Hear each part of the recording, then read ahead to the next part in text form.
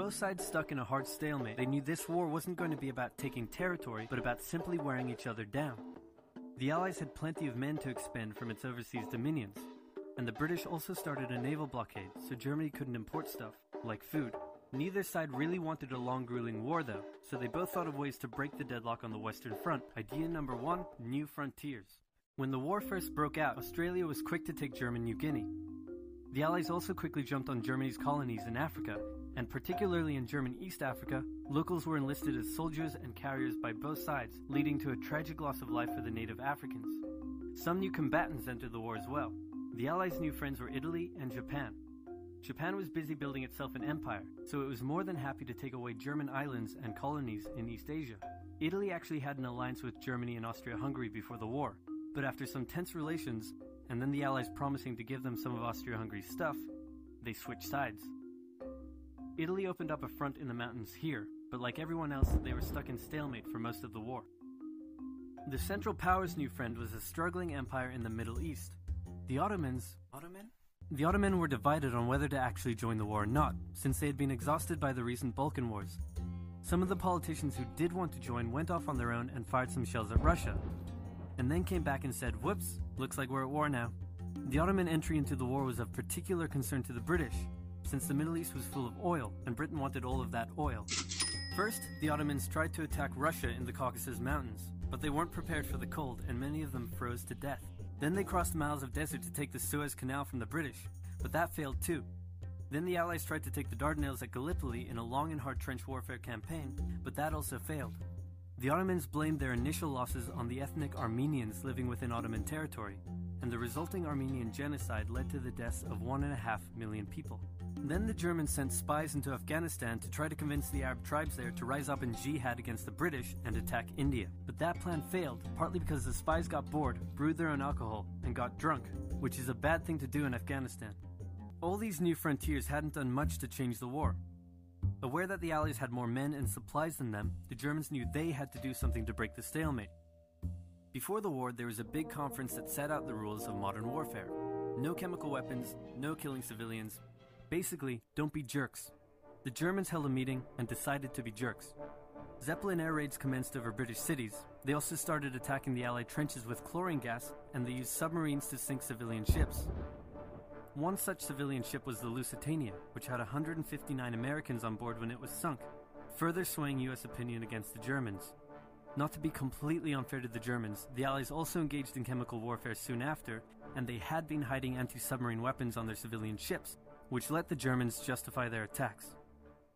Meanwhile, Austria-Hungary still hadn't dealt with Serbia, so the Central Powers enlisted some help. Bulgaria wished it was bigger and was still bitter about losing the Second Balkan War. The Central Powers promised to make all of Bulgaria's wildest dreams come true if they helped, so they signed on, and together they knocked out Serbia. The Serbian troops retreated through Albania, which was neutral but had some ties to Austria-Hungary, so Austria-Hungary entered Albania in a friendly invasion to chase down the Serbians, many of whom escaped by sea. It's 1916, and a lot is happening. As if they didn't have enough enemies already, Germany added one more to the list. Portugal had been getting a bit chummy with the Allies behind the scenes, and Germany didn't like that one bit. Around the same time, the only sea battle of the war happened. Both sides had a new powerful class of battleships called dreadnoughts, but they were so expensive to build that neither side wanted to risk losing them in a battle, so they kept them in port, except for one time when they had a big fight and a bunch of them got damaged, so they didn't try that again. The UK started conscripting men to the army, so they had plenty of reserves, which is just as well because the Western Front was about to get brutal. The longest and one of the bloodiest battles of the war started when the Germans launched an attack around the French city of Verdun. The French defended it desperately, leading to hundreds of thousands of casualties. Under pressure, the French called on its allies to do something to draw the Germans' attention away, so the British started their own long and brutal fight, the Battle of the Somme, with 60,000 British casualties on just the first day. It was also here that the British first used one crazy brand new piece of sci-fi technology. The Russians had been getting pushed back further and further into their own territory, but in response to the French call for help, they began a huge offensive, and did really well until they ran out of supplies and got stuck. Seeing how well the Russians had been doing, Romania decided now would be a great time to jump in and win the war, and then they got pounded. The Greeks were fighting amongst themselves about whether to join the war or not. The king liked the Central Powers, while the Prime Minister wanted to join the Allies. After a brief national schism, during which the country split into two, the king finally abdicated and the country reunited. With Allied help, they began a new offensive. In the Middle East, Russia was pushing into Ottoman territory from the north. The British had also made a landing in Mesopotamia to protect Persia's oil fields, and they had also sent a small army up the Tigris River to try to take Baghdad, but the army got sieged in the town of Kut along the way and eventually surrendered. A new offensive was launched from the south with all-out desert warfare. The offensive was aided by one famous British officer, better known as Lawrence of Arabia, who helped lead the Arab tribes in a revolt that wreaked havoc on the Ottoman supply lines. By the time 1917 rolled around, everyone was exhausted. There were mutinies in the French army, the German populace was starving, and the war had drained all of Russia's supplies. There was no clear winner, and it was still anyone's war. The only question now was, who was going to break first?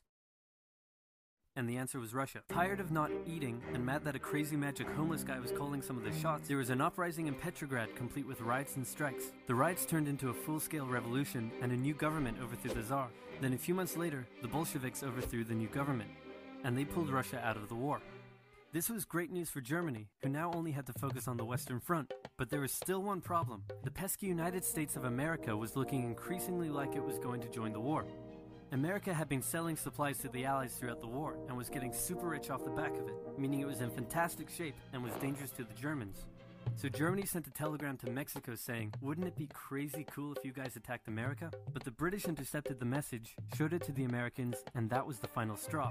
American troops began shipping out to Europe. This was terrible news for Germany, and they knew their only hope now was to force France and the UK to surrender before the fresh American troops arrived. It was now or never, so they started one final attack. They converged their troops and hit hard at the Somme and pushed the Allies back. They hit a second time further north, then again and again.